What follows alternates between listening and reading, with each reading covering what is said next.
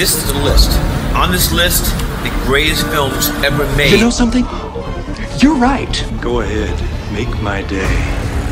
Alrighty then. A rolling sound. What you just said I drink it up! is one of the most insanely idiotic things I have ever heard. I experienced more with the film. Here we go. Very quiet, please. I have a very particular set of skills, and I will have my vengeance. Action. All right, listeners. I'm glad that you made it. Now, welcome to the greatest movie podcast of all time. Yes, hello. John North is here. John, say hello to the peeps. Hello, everybody. I'm here. I'm on top of a giant mountain looking down. It's cold. There's a big breeze. There's snow everywhere. Dean actually looks like he's sliding down a mountain right now. Yeah, I'm in a whiteout. Yeah. It's just me and my emotions on top of a mountain. This might be emotional. If you guys haven't seen The Alpinist, go watch it right now. When I'm in the mountains, life is so incredibly simple. Who impresses you right now? This kid, Marc-Andre Leclerc. He's been doing all kinds of crazy alpine soloing. What I'm doing is on rock, and then I see Marc-Andre free soloing on ice and snow. First time I heard about Mark, he's living in a snow cave on the parkway or something. He is pushing things that is pretty much unknown. Come back, hit play, hit subscribe. This episode is brought to you by Boss Auto. Visit bossauto.ca to get your new vehicle today. Boss Auto, baby. Let's get right into this beautiful motion picture, The Alpinist. What'd you guys think? So, spoiler alerts, right? Oh yeah, of course. Yeah. I'll just get right to it and say, I'm so sad that he died.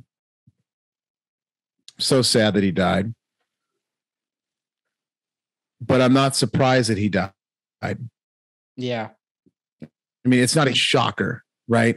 And I kept looking over at my wife as I'm sweating, as my fists are balled up, clenched together, and I'm on the edge of my seat in full panic mode. Because what this guy is doing is not human. You know, zero fear. That's something I've never experienced. I don't know if this guy has fear. I'd love to ask him, hey, do you have fear? Because I don't think he has any fear. No. I don't think so. I mean, maybe not to maybe other things in life, but definitely not when it comes to, I guess, like physical, like ability or something like that. Maybe he fears like something else, I don't know. But when it comes to, death defying stuff, like didn't seem like he had any at all. No, they actually asked him after one of the climbs on one that was like melted ice and snow all over the peak. And they're like, was that scary? Like, how scary was that? You must have been terrified. He's like, oh no, it wasn't scary at all. It was just like, it was a pretty good day, I guess. Like he just had no emotion regarding fear. It was admirable. Yeah, that's why I was just sweating the whole time. And I was in utter shock the entire documentary. And I don't even know if it's a good documentary. I didn't even really have time to think about it, Dylan, because I'm so in utter shock. And I do have so much respect for this guy, for his accomplishments and what he, was achieving or has achieved. But I kept looking over at my wife saying, something's going to go wrong. It just takes one rock to break, one avalanche, one thing to go just a little wrong. Because that's all it takes is something that's just a little wrong and you're dead. And I go for how many of these giant hike climbing adventures he's going on constantly. It's not like once a year or twice a year. It's constant. I go, the chances of something bad happening, which bad happening means death. It just seems like it was inevitable. Yeah.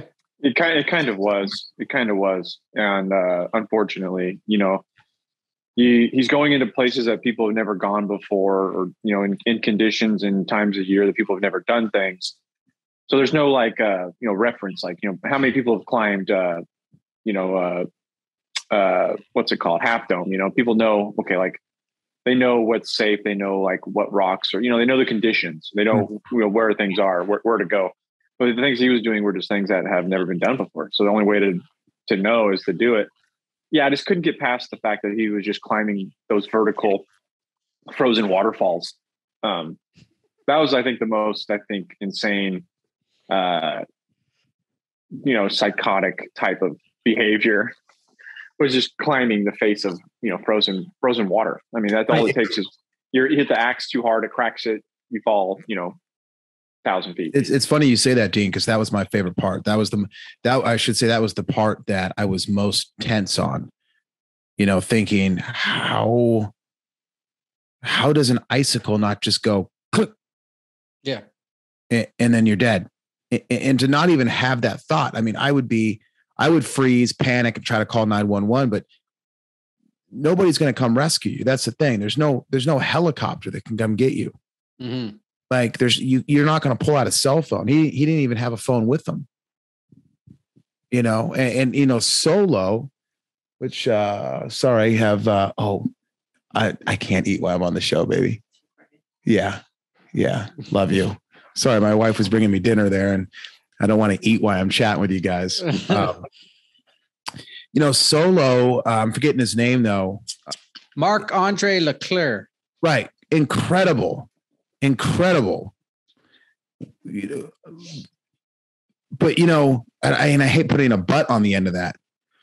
But after watching the Alpinist, he practiced, like Dean was saying, he practiced that climb multiple, for many attempts. So he got to know the landscape, know the rock. And then he eventually went out with no rope and climbed it. Or are you talking about the Alex Honnold guy? Right. The documentary Solo. Free Solo. Yeah. Yeah. But Dean makes the point. That's this guy is so beyond that even. And I didn't even think there was a human on this planet that would go beyond that Solo documentary. Yeah. The fact that he's just not randomly, but picking a mountain, climbing it with no practice at all. Yeah. He's there is no practice. There's no practice. He's a savant. He's what you call a savant of alpinism or mountain climbing. That is him. He grew up looking at pictures of mountains, wanting to climb them. Nothing else mattered. That is his vice. That's what he loves.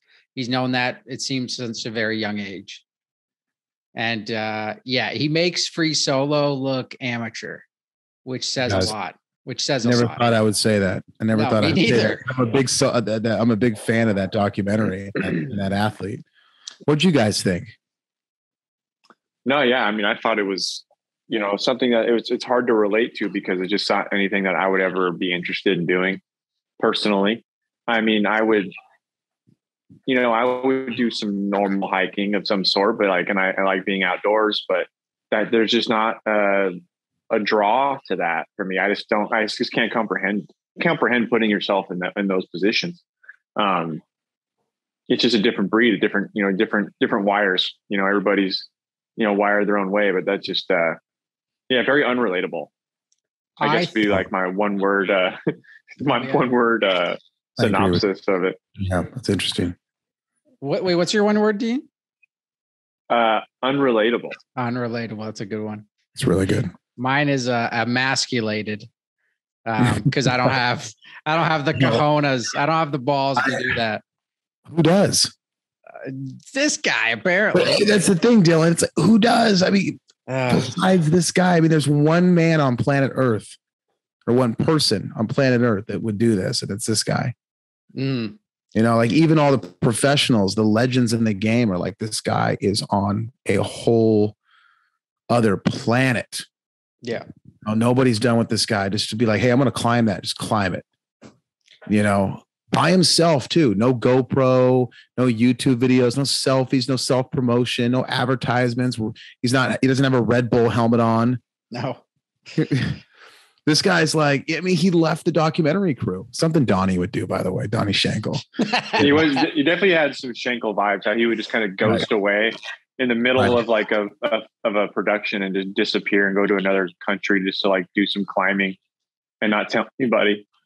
I mean, think about that. A whole film crew, and he's just like, I'm just gonna go climb a mountain by myself, and nobody's gonna know about it. Yeah, I remember he said that. He said that one of his things was he doesn't feel like it's a true solo if there's a camera crew or there's anybody else there at all. He said a true solo is when it's you in the mountain and that's it. And I thought that was really interesting. I think it grounds. It's like a spiritual. Yeah, I think it's like a spiritual situation. I think that's how he deals with a lot of stuff. Like they mentioned, he had a drug problem, or he got into some stuff he wasn't happy with back in the day.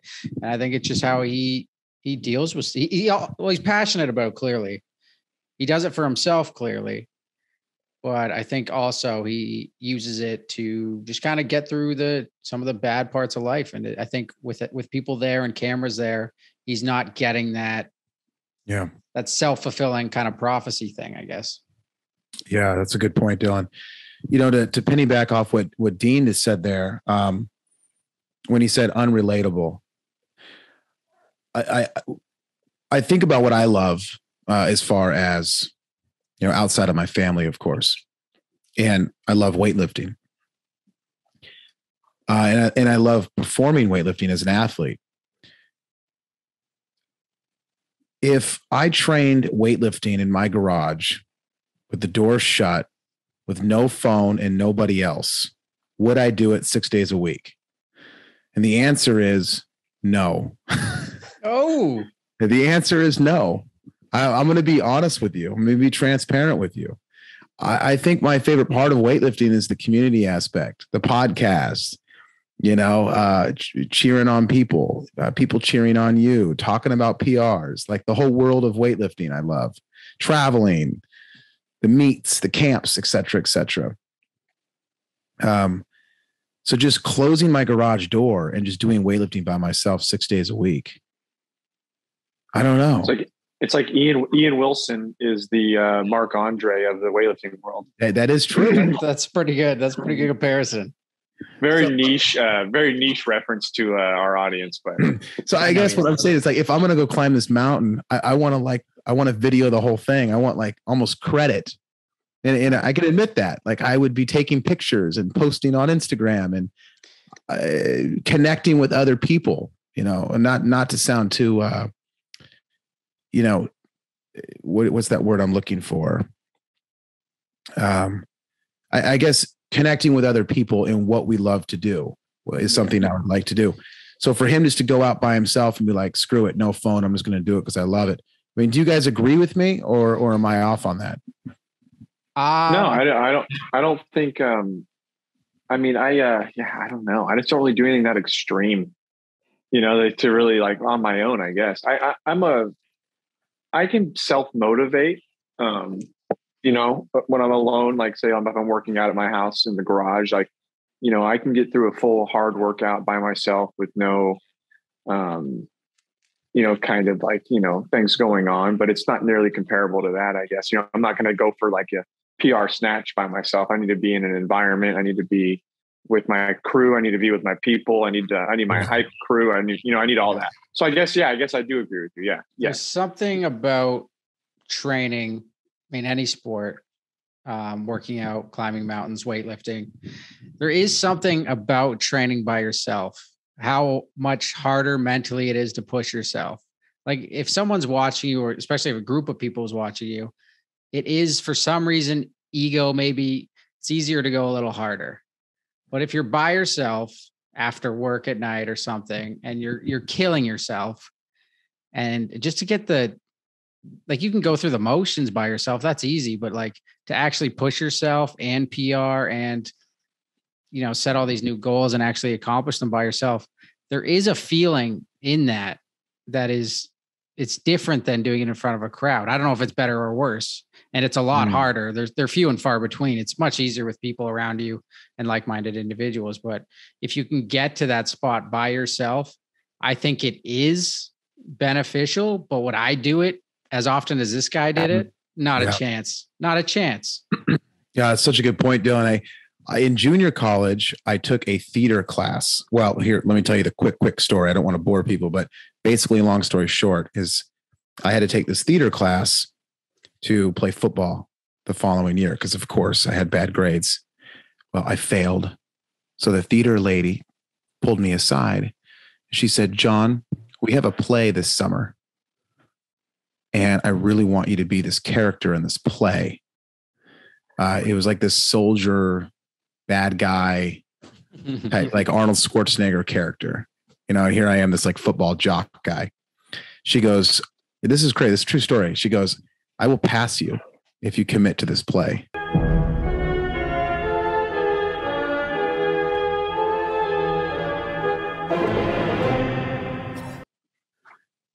That's what she said. She was like bribing me.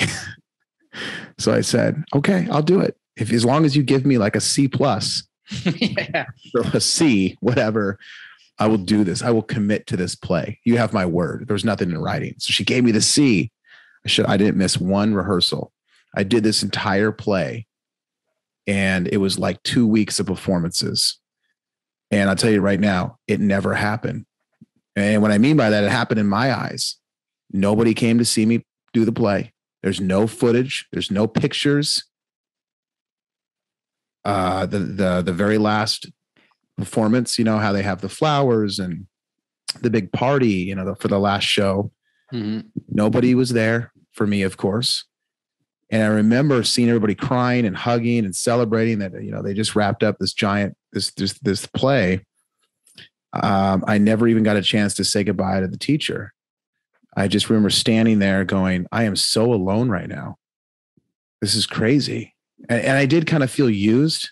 It was a weird feeling, but I still got the C. So I remember I walked away in the darkness, walked back to my dorm room, went to bed, woke up the next morning, and it's like it never happened. That's crazy. My parents don't know I did it. My wife now does. I told her the story. But it was, I don't know. I know I'm kind of off on this, but I guess my feeling is like, but it's stuck with me forever. I think about it at least twice a week. Mm-hmm. And this was back in 2004. And so it's impacted me my whole life. And I've actually even tried to reach out to the teacher to have some closure, but I can't find her. And so maybe I get a little glimpse of maybe that's how he feels when he just goes up and hikes a mountain. Mm-hmm. Yeah, I like that. It's a good little story. Yeah, that's you. Great. You kind of just did it for yourself, and for to, you know, because there was a goal in mind, right? But there was no production of like, you know, look what I'm doing. It was very like private, almost private, intimate. Well, it seems like there was not even a congratulations or like a thanks for doing the play. It seems like she didn't even acknowledge you after she got what she wanted. Yeah. That's the tough part, I think. Even if the teacher would have came up to you and said anything, really, I think that would have been a lot better than what happened. And yeah, think about the fucking amount of mountains this guy's climbed that no one's knows about. Like, hundreds probably. All for himself. Not being selfish, but for himself, like within, you know, it actually, the more I think about it, like when you guys said, hey, let's do this podcast, I've really been doing some reflecting on it, thinking, you know, I think we could do a better job of this in other aspects of our life. Like I know Dean, I don't even know if I should mention this, but I can cut it out if it, a family member passed. And I remember Dean telling me about it, and for some reason I couldn't find it on social media. Like I went to his Instagram and stuff, and it was like I didn't post about it. Why? I don't need to put everything out on social media. It can be just personal, right?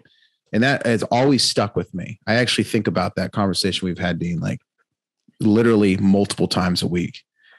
And I think that you could watch this and we could take something away from this guy. Now, I do agree with Dean in the beginning of the show, 100% not worth it. No way for me is that worth it. Putting your life on the line. I'm sorry. I love my family too much. You know, even being a single guy, let's put me back, you know, John North, like 20 years old. I always knew that I wanted to have kids and a family. So even as a single guy who was kind of wild and crazy, I still don't, I wouldn't risk my life for that or for anything. What do you guys think? Yeah, well, I don't think there was ever I mean, I know the documentary was really hard to even get anything out of him at all from the crew, but it didn't seem like that was even anything that he would even be remotely interested in. Is like having a family or like being, trapped in a like, family situation. I think for him, it's always been like, I need to be able to just wander and do whatever I want with no strings attached kind of lifestyle, like kind of like a loner. He's just kind of a loner. He likes to be alone. He likes to, he likes the freedom of just literally waking up one day and going to South America, and climbing something. I don't think he ever wanted anything that would hold him back from that. Which is kind of sad in a way. It is. If you think about it, it is pretty sad. I mean, he did share moments with his girlfriend, like they do take turns climbing, and he seems like he's into it as much as he can, engaged with what she's doing as much as he can be, even though her thing might not be nearly as crazy as what he does, but he's still there for her. But it seems like he just needs to get more of a fix on the free solo things. And I don't know, maybe, I don't know what it is. Maybe that's just how he's happy. Maybe he's dealing with something. I don't know what it is, but it was fascinating to watch anyone love anything as much as that guy loves mountains. Fascinating. You nailed it. If it was a fascinating human. He was almost, in a way, he was almost like not human. You know what I mean? He was almost more of like an animal. Yes. Yeah. He was almost more, animalistic in his nature. Just like even the way he moved, the way he flowed up the mountain wasn't very human-like. It was very almost like he was part of this. He was part of this universe. He was part of this mountain. Like it was just an extension of it. That's a good point. Yeah, because like how like Alex Honnold was even like saying like he was in the documentary a little bit saying like he just doesn't like move normally. Like I don't think he was trained at all how to climb mountains by the sounds of it. He just kind of picked it up and then just excelled at it. And maybe another piece to your animalistic thing, which is a good point, is that it seems like when he's on the mountain, he doesn't like think about thinking. You know what I mean? Like animals don't think about their thoughts. They just react. Mm-hmm. And it seems like he's very good at that, which is why he can set the fear aside. That's why he can not get nervous, all that kind of stuff. Well, go ahead. Sorry, Dean. No. Yeah. I was just going to piggyback on that and say that, yeah, he was he just moved with instinct, not with, he wasn't driven by fear or doubt. It was just pure instinct. Like hand goes here, foot goes here, but like without thinking about it, it was just second nature. He was like I'm saying, he was just kind of just connected to it all. Well, that's so true. It's almost like, guys, he tapped into a part of his brain that almost like no human has tapped into yet. There's that saying, I don't know if it's true or not, but we only use like 10 or 15% of our brains. You know how they say we only use 10% of our brains? I think we only use 10% of our hearts. I don't know if that's true, but if that is true, he might have tapped into something that no human has ever gone to mentally. I mean, come on. You watch that documentary. What he did is by far, in my opinion, from my eyes, the most impressive, jaw-dropping, human physical feat. Yeah. Thank you. I have ever witnessed, I know I watched it on a TV screen, but I have ever witnessed in my entire life. Well, John, people went to the moon. Well, first of all, I don't know about that. But second of all, put me in a spaceship. It's impressive. But what he did was just truly remarkable. Well, there's also like even thinking about something like that is like there's a lot more people involved in something like that than there is this guy taking on these rocks and his body. There's there's nobody working on the suit. There's nobody working on the ship. There's nobody. It's just him his shoes. Yeah, that's it. In his hands. It didn't even look like he ate much. This is just what he does. And he also wasn't like talking about like, oh, it's crazy, like workout regimen or diet. There's no doubt that guy's stronger than anybody and like pound for pound and anybody worked in this podcast or any people in general. I mean, the guy that could just pull his body in any direction he needed to at any moment, in any crevice. The balance, just the awareness, body awareness is just unbelievable. Now, John, I want to get your perspective on this. And I don't want the listeners to take it the wrong way because it's terrible that he passed away. It's the worst thing ever. This guy who loved to do what he did, what he was doing. It's incredibly sad.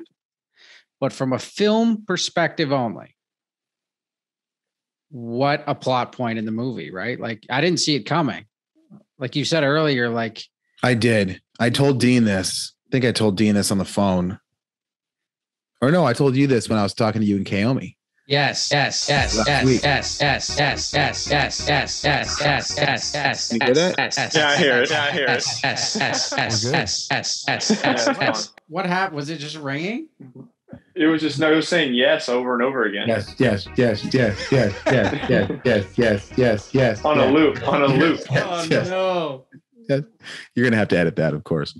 Actually, probably leave a little bit in though to make it funny. So Dylan, there was some wording. I remember looking at my wife a few different times, and I go, "Hey, you catch that, babe?" She goes, "What?" I go, "The way they're speaking about him," and I apologize. What's his name again? Mark. With a hyphen. He's a cool guy. Okay. Yeah. Your volume's a little low too, Dylan. Okay. I think. I'm like, the way they're talking about him, and this is like early on in the documentary, even in the early on to middle. I'm like, it's almost past tense. Like they slipped up a little bit. Mm-hmm.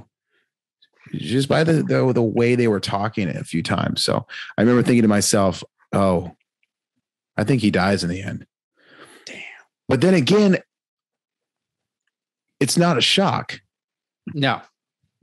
Like, you're not shocked when you find out, like, oh, you're sad. You're like, darn it, that sucks. But then again, and Dylan, you ask a good question because. Does it make the film better? Oh, yeah. Yeah. I think so too. I think so too, but, well, I don't know. That's a tough one because if he did live. Maybe he made a better one later. Yeah. Do part 2. They keep going on him. I mean, the way that it was set up, there wasn't like a big celebratory thing after he did the big climb. He went up one time, he goes up once, weather conditions get bad, he comes back down. Then he just goes up and does it. And then there's still 20 minutes left and you're like, okay, he did it. And there wasn't like this big, like dramatic music, like celebratory thing of like, you did this mountain. And that they haven't talked about anything else. Like this was the thing to climb. Right. So you're just like, okay, what's coming next here? Like, how are they going to wrap this up? See, gosh, that's such a good point. I think Dean, boy, I really want to be careful how I put this. I'll just say what I'm thinking, and I hope it doesn't come across bad. But in a way, I think he was suicidal. And I'm probably not correct on that term. Maybe what I'm trying to say is he knew he was going to eventually die climbing a mountain. And I personally feel like he thought it was going to be semi around the corner. But maybe that's just my brain thinking that, and his brain that is obviously very different than ours. Yeah. On turning off the fear completely and climbing fallen waterfall ice walls 1 billion feet high with no rope and an ice pick. Like Dean was saying, that crazy part, right? I mean, the whole thing was crazy, but that part was wild. Yeah. Like, well, do you guys think he was suicidal? Like, you think he was ready to die? What do you think? I think that to him, almost like death was not even a necessarily a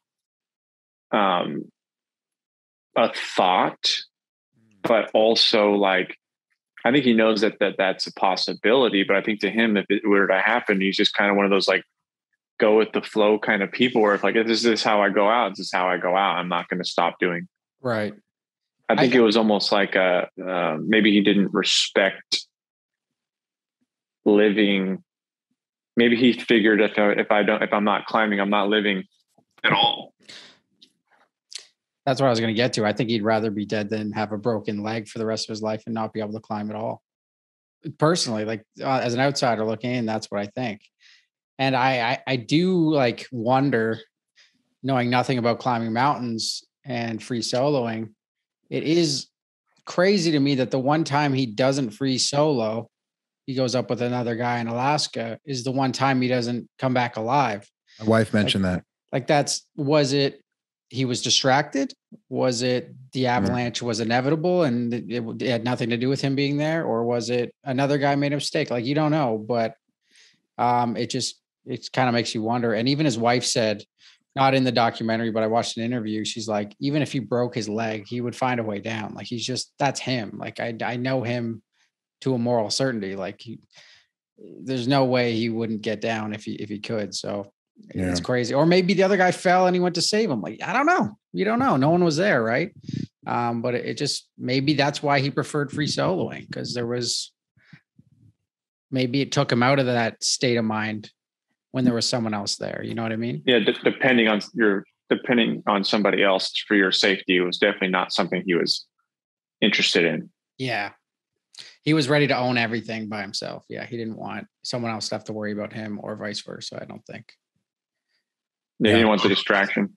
I thought the filmmakers did a good job too of letting him be him and giving him space when he kind of ran away. They seemed to be, they seem to be cool about it and supportive. And I think they understood who they were dealing with to a certain extent. Like, this guy's the real deal. Like, we're dealing with the real deal here. And anytime you get somebody, I feel like, who's the real deal, I feel like there comes, with that comes possibly misunderstanding and hurdles that you have to get through. Right. Because how could you understand them? Yeah. It's possible.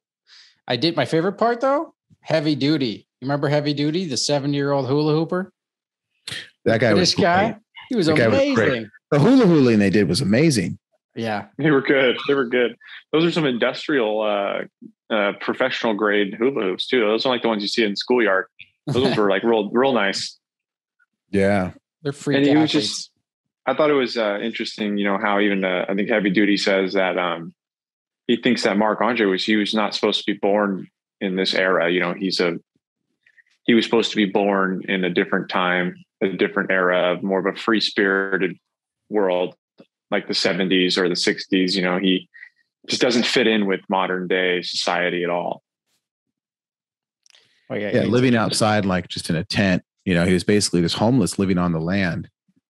I like that part about it too, because I have a very big desire to just take my family and like live out in the wilderness and just completely get off the grid completely. Just completely, just homeschool my kids, hunt animals, find clean water and keep them safe and just live in the wilderness. Like that's intriguing to me. And so to see him actually do that, I know he doesn't have kids or anything, but it was pretty cool. It's like, hey, this guy's just going to live in the wilderness, live on the planet. I remember Mike Bledsoe at the Arnold a few years ago from Barbell Shrugged. Dean knows Mark. Mike Bledsoe. Oh, you know Mike? Well, I used to watch his shit. I don't know him. Oh yeah. I used to watch his stuff. Yeah. And I remember saying, and this is Dean will know this is just so Bledsoe. I said, where are you living at now, Mike? And he's like, planet Earth. Right. This is something he would say, and I'm like, love it, baby. And like, that's just that mindset. I respect that mindset, and it's intriguing to me, even though I'm never going to do it because I like my life now. I don't know. Do you guys have that same desire at times, just to be like, you know what? I'm just going off the grid all the time. Yeah, I think that's definitely something that a lot of people think about and just romanticize about, right? I think it's a fun thing to think about. I also think it was very interesting too that he was like living underneath the stairs in the stairwell, like we were saying before, like Harry Potter. Yeah, that's where he met his girlfriend. Took her back to the stairwell. And they decorated it together. After when she kind of moved into the stairwell, they kind of decorated it a little bit. We'd have to fly John over some coffee beans if you lived in the wilderness. Just a little care package every now and then. Little Dropbox. You might think I'm crazy for saying this, but I think there's actually kind of a possibility that he wasn't human. I know that's like a really weird thing to say, but I think what he did to a certain extent was physically impossible, mentally and physically. Like I'm going to go that extreme on this right now. Like that's all I'm going to say. Look, Bigfoot's real. Bigfoot is literally a spiritual demon, something. I could go on this. I can kind of go down this rabbit hole, but I wouldn't be shocked if this dude was not human. I hope he's not human, so I don't feel as terrible about myself and my own physical abilities. Well, I think what you're also looking at with him is you're looking at a product of an expanded mind through like psychedelics. Because you mentioned the fact that he was a frequent partaker in, the psychedelics to the extreme level. Yeah. He wouldn't always take one. He would take 6 or something. Yeah.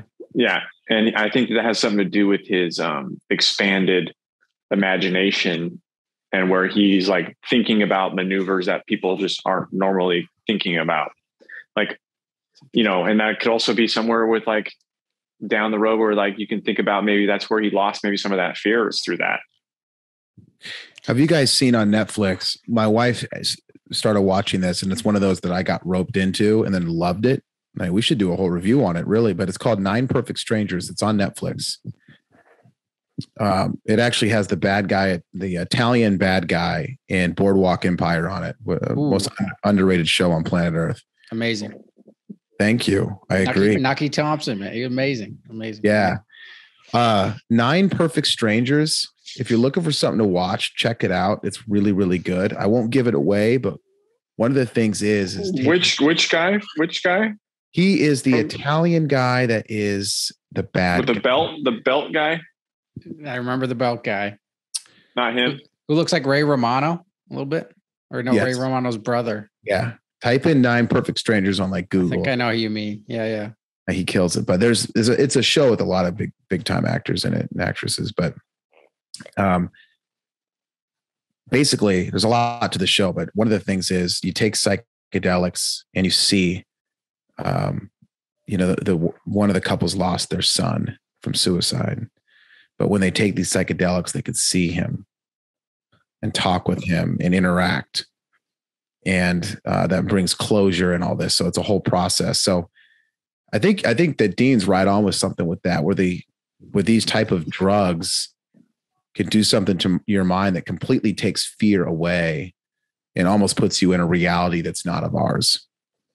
I would believe that. Definitely. Is now more than ever, like the experimental drugs they use to treat PTSD and all sorts of stuff. Like it's I don't think we've even tapped what we were capable of with psychedelics. I think it'll be used for a lot more things in the future.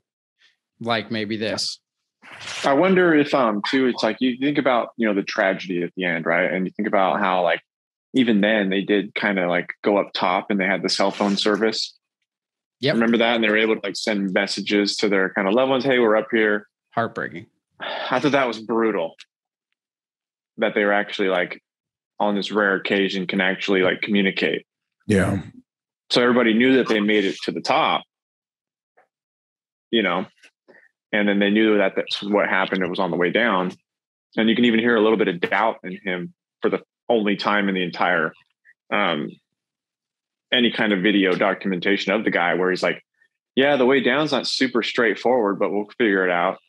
Yeah. You hear Mark say that, and you're like, interesting. Very. You think that he kind of already had that maybe mapped out or figured out, but they're just like didn't really know how to get down. Yeah. Mm-hmm. Which is probably part of the problem as well. I want to get your guys' ratings on this. Yeah, let's do it. I know we don't have much time, so I'm ratings on this film. John, why don't you start? Oh man. This is a tough one because it's a documentary and it's a true story. So it's like it's to me, it is a little different than rating like a movie, because it is what it is. Yeah. It is what it is. So it's hard to rank something like this, but taking my emotions out completely from just the Mark guy completely, but looking at more as like a documentary and the production and everything.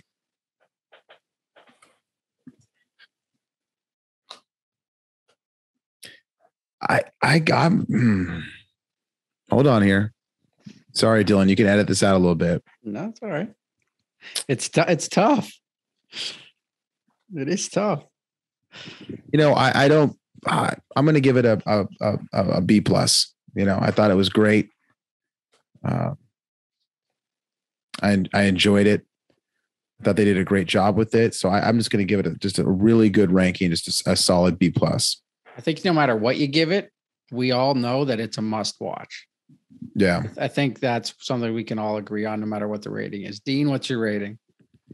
I'm going to go with a solid B. I'm going to go with a solid B because I think, and it has maybe nothing to do with like, they were only able to show what they had, right? I would wanted to see a little bit more backstory maybe on him, childhood, maybe also more climbing footage. You know, I would have wanted to see more footage of other climbs and maybe some like other stuff along those lines. But I know that they only had what they had. You know, I feel like there was like two documentaries going on at the same time. There's like Mark's accomplishments, and then there was the documentary about the film crew trying to just get something out of this. You know, like those two stories were going like this.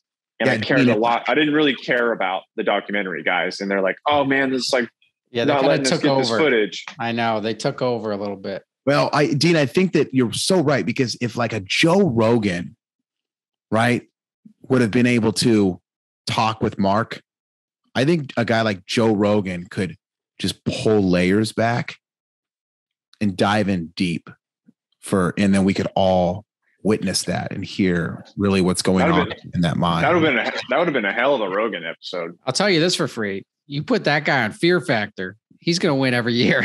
You put Marc-Andre on Joe Rogan's Fear Factor, he's not losing. No fear. No. Yeah. So I think that Dean's right. I would have loved to see them try to pull some more layers back on Mark. I wanted to get to know Mark more. I want to, you know, to a certain extent, as much as we can, figure out how he ticks. Yeah.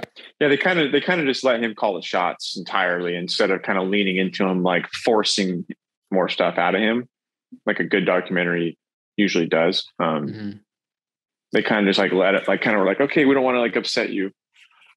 Yeah, they're tiptoeing a little bit, which he wasn't really giving. He wasn't really inviting. We'll say that. That's true. Dylan, what do you got? Listen, it's a must watch. You're being like me now. It's a must watch. I'll say that. The story, phenomenal story. Phenomenal A story. Phenomenal character that you can't even like make up because he's so unique. Yeah. Tragic ending. Storyline wise, it was amazing. Film wise, Free Solo was filmed a lot better, in my opinion, from the cameras they used to the angles they got, the footage. And that's obviously because Alex Honnold is used to that thing and he kind of accepts it. And I think he likes it at this point, actually. So I think that's why they couldn't get grade A footage. And like Dean said, that they were kind of taking over the documentary It was almost a documentary, how to make a documentary about a guy who doesn't want to be in a documentary. So that part kind of took away from it for me. You nailed it, Dylan. So, that was like perfectly well said. That needs to be a clip. It's gotta be like, it's hard for me because it's fascinating. Like I loved it, but from a film critic standpoint, it was missing a lot. It was missing a lot. I didn't get to know him at all. And that's just him. But like in a film, you want to get, there's no character, layers, though. No character arc. There's no layers getting pulled back. There's nothing. He is what he is, and that's what he does. There was some footage of like, you can tell when they're in the helicopters, and like I think there was Red Bull cameras, looked beautiful. But then there was a lot of other footage where it was just his friend that he let do it, and it was terrible. He got what he could, but it was pretty terrible. So I know Universal was a part of it. Red Bull was a part of it. Wow. There's like 3 other production companies that were a part of it. Like I didn't realize there was that much. There's money. Yeah. Yeah. But you couldn't tell is what I'm saying. Like you couldn't tell there was that much money behind it. And for that, I'm going to give it a B-. I'm going to be harsh critic, B-. But it's I thought you were going to go C something. C. No. Because it's a very niche. I actually like a weightlifting movie, like on You or Donnie or something, that would probably be equivalent to this. Like it is niche. It's really cool, but I can't really relate to that ability. Like it's hard. It's not like a love story where everyone can relate to it. It's like, no, this guy does this. A handful of other climbers below him try, but you can't really relate to him, which is on one hand why it's amazing. But on another hand, it's like, that's why it didn't really hit a lot of points that I thought it could have. Yeah, B-. So we got B+, B, and B-. So we're going B. Which puts it at it's like an 84. Good. Yeah. That's a good flick. That's a good flick. It's definitely worth the watch, and you won't be disappointed. And we had I was just going to say. I was just going to say, is it Barzin or Baron? What is it called? It's Baron. It's Baron or whatever. Baren. Okay. Don't watch it. That was going to be our next review. But can I tell you my least favorite movie in the world? This is mine. Baron, Barzin, whatever it's called. That's mine now. I know we got to go in like 2 minutes. My wife has dinner downstairs. Yeah. That's yours. And maybe we could do a segment on this later, but my least favorite movie in the entire world is Purge, the first one.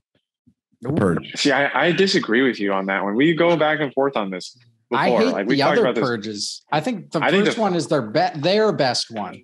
Yeah, I like the first one. I like Ethan Hawke though. Ethan Hawke, Training Day, dude. Okay, first of all, you have a revolver. You're getting ready, and you have a revolver.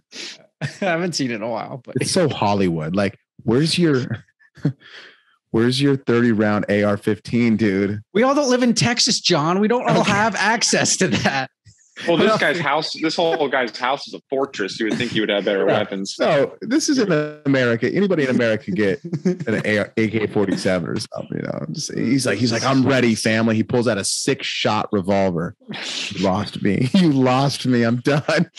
He's missing at least 5 of those. Yeah. Like, it's lost me. Sorry. You miss all the fucking time. It's like that Bill Burr bit. Bill Burr has a good bit about the revolver. I mean, Dean, come on. You know the purge is coming. You're protecting your family. Obviously, he has money. You're going to go out and buy an AR-15. That's fucked. You guys live in a different world. Well, his house is also like very, every single window is like he's the guy that installs security systems for homes. Like he's like in the movie. Like I'm pretty sure he's like for the purge. Like he's like almost like a fortress kind of like owner. Like so you'd think he'd have better arsenal for sure. Right. But normally they don't. Remember, I think normally they don't usually creep into those neighborhoods in the movies. Kind of was like the thing. Like normally they don't creep over there, but then for some reason they did. It's time. I gotta rewatch. Maybe it's on the rewatch list because I haven't seen it. It's just give it a fair review. It ruined the whole movie for me. That's all right. So it is very Hollywood. You guys have movies too that when a scene happens, you're like, you're like yelling at the TV. You're like, come on. All 98 scenes in Barzin or Baron. Every one of the scenes I was yelling. That was trending. It's in the top 10, guys. What are you doing? Don't give this any validity. This movie sucks. I thought for a while their Netflix was pretty legit, because normally everything I watch that's on there has been pretty good. Even the trendy stuff like the Bird Boxes, that was entertaining. The Squid Games was entertaining. Like all these top trending, even like the Don't Look Up was entertaining. Usually the trending stuff's pretty good, or watchable, right? For TV streaming. And that one was it was shot awful. It was shot in like ultra HD 4K, like a soap opera. Yeah. And there was no, it was like zero depth of field, wide open lens, kind of like, you know what I mean? Very crisp. Oh, man. I got where it looks fake intentionally. It's supposed to look fake. It's like a soap opera. It's shot like a soap opera. It was disgusting. I'm going to watch the first 15 minutes of it, because I am now intrigued. I am now literally intrigued to watch this movie. And I'm going to tell you a pet peeve that this movie had in it. Any movie where you have to voice over all the audio later in a different studio kills me, because you can't. There's no possible way you could be in the scene if you're reading all your lines from a little box in the middle of LA instead of actually being out in the scene. And it just kills the whole movie every single time. Dylan, you educate us on that. So why is that even a thing? I noticed it's a part of an idea. I know it's a part of like some big shows and big movies. And I know they do that often, but like, I just don't understand it. Why can't they just capture the audio well in live action? Like I know like the Mandalorian, you got someone talking under a helmet, you can't do that. Right. So you got to do it, post. Yeah. Right. Which makes more sense though, because you can't see his face anyways. We usually just have an audio guy has the boom, and the beauty. These mics can pick up anything now. They're amazing. I don't get what you're talking about. I gotta watch. So like John, if we were filming, say this podcast, say we lost the audio right now, but we had the picture, and we all tried to dub in our words for the entire podcast. Do you know what I'm saying? Way. Are you serious? They did the movie at a different point of time. Yes. Well, it's pretty common. It's not a lot of movies do it, and there's obviously you can get a little cleaner audio because there's no background stuff and whatever, and you want to add your own background noise in, like the door closing, they add all that in, but it destroys your mood, the actor's mood, because like you're not in the scene. Make it real. Just make it real. Yeah. So Tarantino's not doing that. No. And everything I've been on, they don't do that. But or M. Night Shyamalan. I like M. Night Shyamalan. The only way I could see it happening is if you lost the audio footage or audio file. That's what's so good about the John Wicks is the choreographic, where they, he's really fighting and there's no edited. They're not cutting the scene. They're just they let John it play out. They let it play out. Like you're like, oh my gosh, this is really happening. Mm-hmm. Mm-hmm. What if we did a review on an M. Night Shyamalan movie? Sixth Sense. Yeah, that one's great. It's been talked about a lot, but no one talks about The Happening enough. The Happening. Is that the Mark Wahlberg? Is that the Mark Wahlberg? I just was talking about that movie. Who the heck was I talking with the birds? Yes, with the birds. No, maybe the Happening is the one with Mark Wahlberg, and basically the plants. Like the spoiler of it is like, movie's been out for over a decade now, but the premise is that everybody's like kind of like there's this like kind of wind that comes around, and it basically people like kill themselves. Oh my gosh, guys. And no one knows why this is happening. And then they can sense it and feel it coming. It's like this like energy. Right. And then we later in the film find out that it's the plants are releasing like a toxin because we're polluting the earth. That's like getting into our brains to like almost like a planet cleanse. Yeah. Interesting concept. Brian Neitch, a friend of mine, was at my house a few days ago, and he said his favorite actor is Mark Wahlberg. Legend. This was just 2 days ago, and I looked right at him. I said, my favorite Mark Wahlberg movie, and one of my favorite movies of all time, possibly in the top 20, is The Happening. I said this 2 days ago, and now we're talking about it. You mentioned it. I love that movie. Super underrated. It is very underrated. All I remember is the birds running away. Maybe it's because they sensed it before the people did. That's the they do. thing I Yeah, they remember. take off. Oh yeah, the animals knew. Yeah. The animals know it's coming. It's a great movie. I remember. I got to rewatch it then. That's a great movie. Yeah, we'll talk about our next movie for sure. After this. Yeah. But this has been episode 4, The Alpinist. I suggest you watch it. It's brought to you by Boss Auto. Visit bossauto.ca and tell them Film Reel Podcast or Film Reel Reviews sent you, and they'll hook you up with some free oil changes. What's up? Awesome. Damn. Dang, I need to get up there. 100%. No, we got to get down there. It sucks. We can't go over there, John. We're not allowed there. Oh, come on out to Texas.